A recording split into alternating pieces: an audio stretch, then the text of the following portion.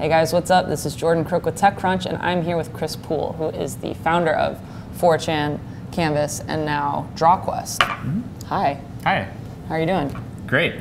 Good, I'm glad. So why don't you tell people what DrawQuest is all about? So maybe it helps to know a little bit about Canv.as first. So we worked on this app, a web app called Canv.as, that had this drawing component to it where you could kind of remix and edit other people's images on the website.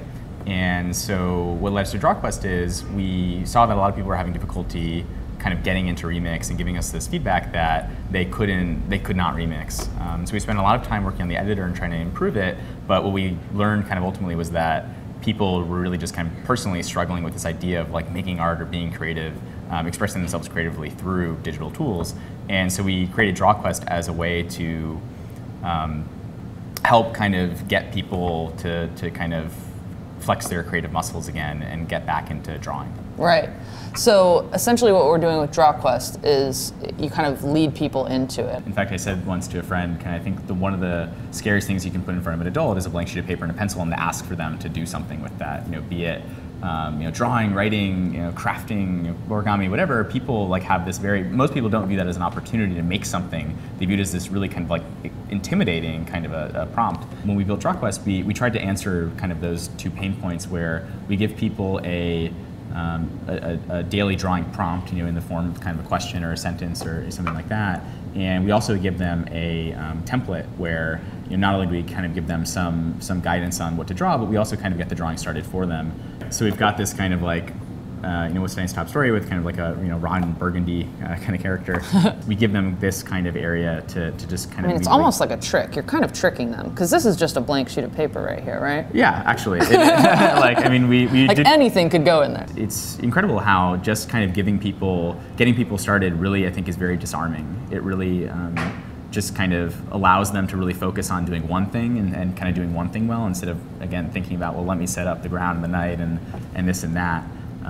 So what's the science behind like how you choose what goes in and what doesn't, right? Because it seems like it would be like the hardest thing to draw based on the prompt. Like there was a person in the what's the news tonight, right? And there you drew out a knight in this one. Are you guys putting a whole lot of thought into that, or is it just? Yeah, it's surprising.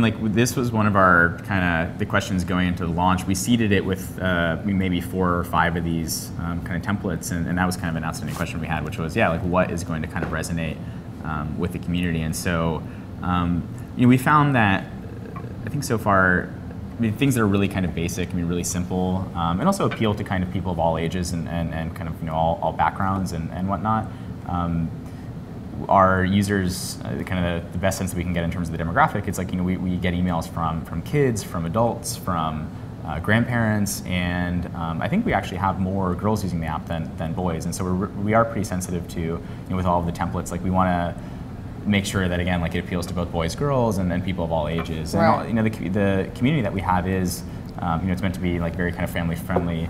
None of the quests are kind of violent or risque in any sense. Again, we really want people of all ages to have fun with this and just kind of be able to immediately kind of jump right into it. So how do you deal with like competition? Because I know that there's like a ton of drawing apps available, especially on the iPad, and they range all the way from like social, having fun, like Doodly, to Sketchpad Pro and Paper by 53 that are meant more for designers. Where do you guys see yourself, and do you have any plan to kind of capture that designer aesthetic, that designer group of people? Because there's no blank page here. Right. So we spent a lot of time looking at kind of what else existed on iPad before we launched the app, and the truth is like there are no shortage of really excellent tools. Paper is an excellent app, right? There's ideas. There's Sketchpad Pro.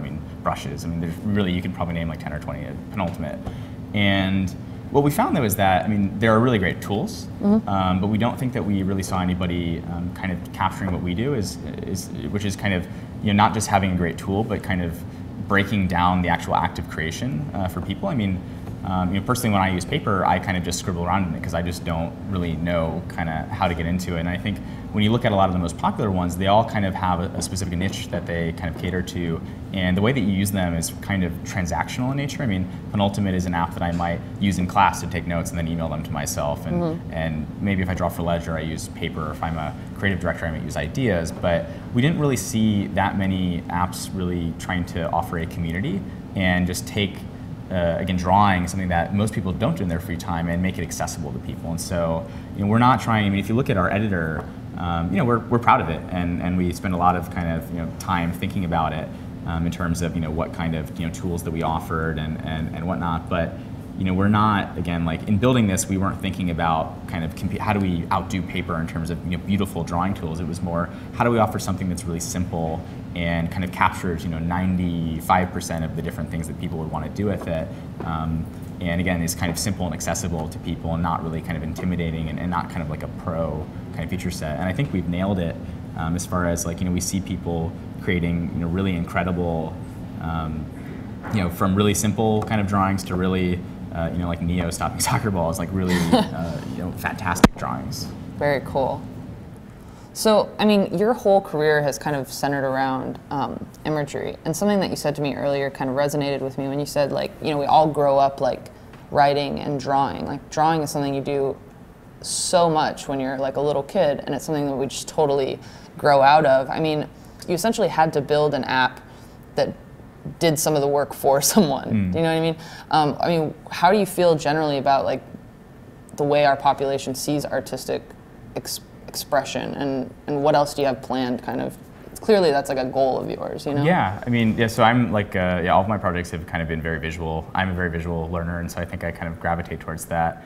And when we kind of, again, like stumbled into this problem through working on Canvas, and kind of zooming out, like it was almost disappointing how I mean, we're very inspired by kind of Sir Ken Robinson. He's giving these 2 really incredible TED Talks, and he kind of points out that we're educating kind of children out of their creativity. I mean, very few people by the time you leave high school or college, like probably write creatively on a daily basis or draw or take photos or make music, unless you're doing it kind of professionally or unless you're really super passionate about it. And various schools teach those in subjects as kind of a primary. I mean, unless you're in a specialty school, I mean, all we hear about now is kind of STEM. And I think we are kind of losing our, maybe the sense that, how important the arts are.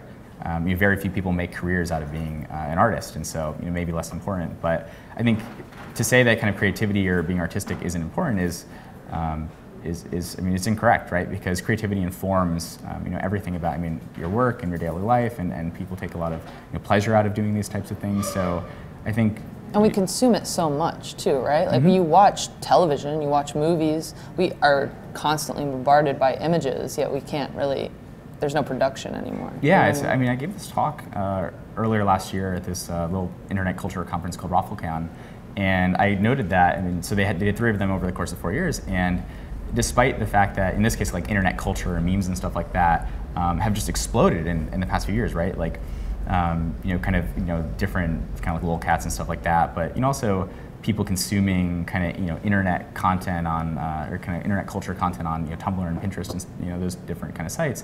There's no kind of shortage of consumers and curators, but there is a shortage of creators, right? Like it was kind of weird that the same number of communities that are kind of known for producing a lot of that kind of like meme content, like 4chan and Reddit, and various forums and others, we've seen an explosion of people that are really enjoying that content, and yet the number of people actually making that content hasn't really changed. And I think the reason for that is because, again, like we have really great tools. Like there's no shortage of really great writing software, and blogging software, and yet people don't write. I mean, there's no shortage of great drawing tools and graphic design tools, and yet very few people do that, on a daily basis. Photography, music. I mean, really, any creative medium you think about, that problem exists. Right, absolutely. I think that's a really good note to end on. So thank you so much for joining us. I appreciate it. No, thanks for having me.